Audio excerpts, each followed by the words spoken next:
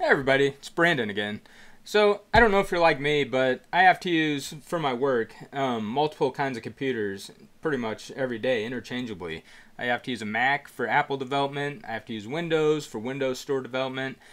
I don't have to use Linux, but I do because I like it. And now I also use ChromeOS Flex pretty regularly for this YouTube channel and whatnot.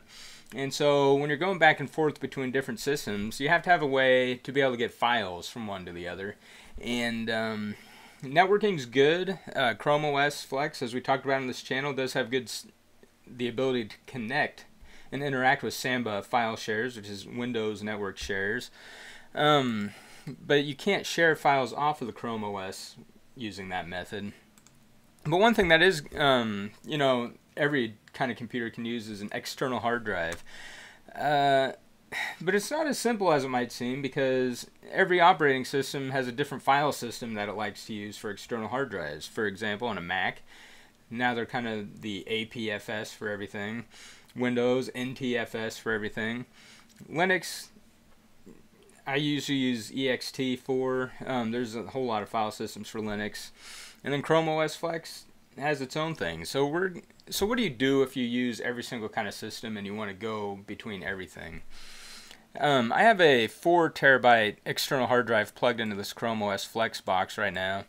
And I'm just going to say format, and I hope I don't accidentally say yes on that.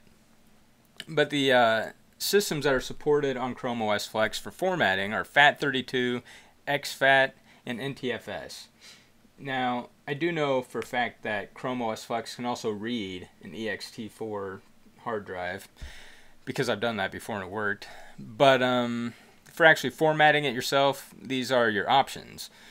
And so I'm going to kind of go through these and tell you which one might be best for if you're going to want to interop between different systems. Now, FAT32 is one that works on pretty much any device you're going to find, but it's also old school and it has a huge limitation. That limitation is that you can't have really big file sizes. There's a limit, I think it's 4 gigs, which might seem big, but I mean, there's ISO files that are bigger than 4 gigabytes. There's videos that are bigger than 4 gigabytes. You can run up into this limitation pretty quickly. And then there's XFAT, which is kind of a newer version of FAT32. It does not have the file size limits, and the partition size limits are really big on XFAT. And it now works on Mac, Windows, Linux, and Chrome OS.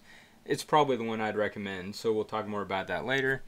And then there's NTFS, which obviously works on Chrome OS Flex too. It works on Windows. That's the default file system for Windows. You can make it work on most Linux distributions, and on Mac, probably you can make it work. I don't think Mac supports it out of the box. It might now on newer versions, but I wouldn't swear to that. So the one I would use is XFAT, but there are some caveats, because I've had problems with XFAT, especially on Mac, where I'd have the hard drive plugged in, and then something would get corrupted, like moving it from one computer to another. And it usually happens if you unplug the hard drive without ejecting it properly. And the reason why this would be a problem to me, on a Mac at least, is because if you know Macs, they don't have any ports. So you always have to have like some kind of dongle or a USB hub plugged into it. And for some reason, the USB hub would lose power. Thus, the hard drive would be unplugged without being shut down properly. Or the Mac would go to sleep and it would shut down the hub, and it would unplug your hard drive without properly being ejected. And then that would cause corruption, and you'd have to repair the hard drive before you wanted to use it again. And I've had that problem a lot with XFAT.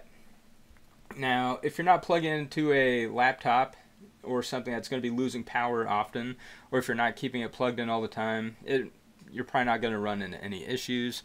So that's one I'd use. And the reasons are for what I said. It works on every system now. It's native on Windows. I think it was actually developed by Microsoft. It is now built into the Linux kernel, so every Linux distribution should be able to read it.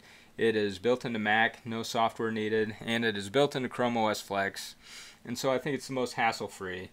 I think most SD cards and USB sticks are going to come by default with either FAT32 or XFAT nowadays.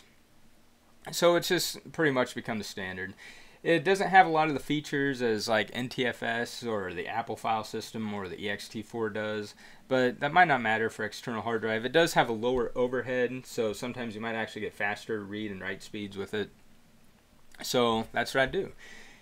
But you guys can let me know in the comments what you think. I know some people have said on the channel that they've actually had problems using XFAT drives on ChromeOS Flex. I haven't experienced any, but some of you might have. You can let everybody know in the comments what you think. But for most external hard drives, I kind of tend to use XFAT now just because it works on every system out there, and it doesn't have that many problems. But then again, thanks for watching. Subscribe if you like the video, and I hope you all have a good day.